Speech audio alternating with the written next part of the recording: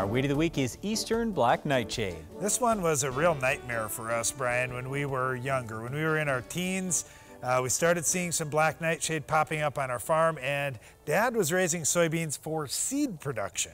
And you can't have any black nightshade in there at all. What happens is those berries, when they ripen, they burst at harvest time as you're hitting them with the combine. They smash, they smear around the soybean seed, and if that's the only thing that happened, it wouldn't be the worst thing.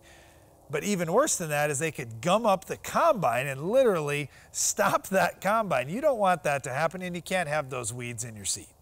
Well, the good news with Eastern Black Nightshade is we do have some products out there that will control it.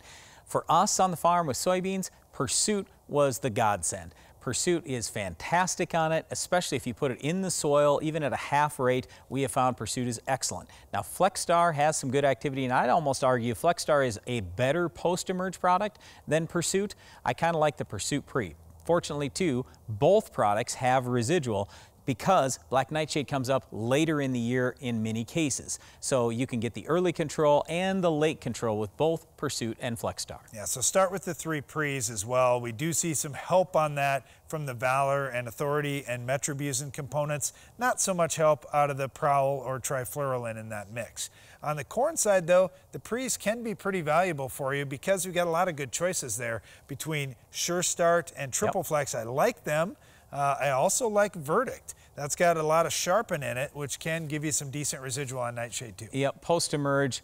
Personally, I like Status and a little bit of atrazine, but you know what? I could almost argue HPPDs could be better. HPPDs are way better. I like the HPPDs, and I would mix some atrazine in with them. Well, they've got decent amounts of residual too. That's the thing. The advantage is the HPPDs have much more residual than Status.